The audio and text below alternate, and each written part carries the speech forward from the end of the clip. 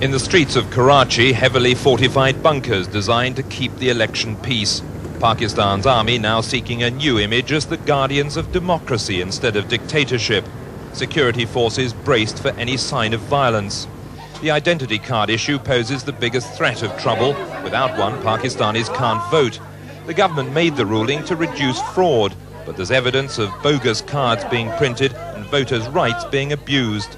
On the voting paper, symbols represent parties in a country where 3/4 of the population can't read or write.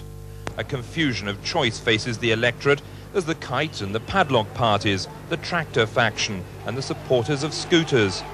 Though only 2 symbols really count, the arrow of Benazir Bhutto's People's Party and the bicycle of the pro-government alliance, with though opposing them, Benazir Bhutto has proved the most charismatic politician. It promises to be very close as Benazir, backed by the poor and illiterate classes, has her long-awaited showdown with Pakistan's establishment. Jeremy Thompson, ITN, Karachi.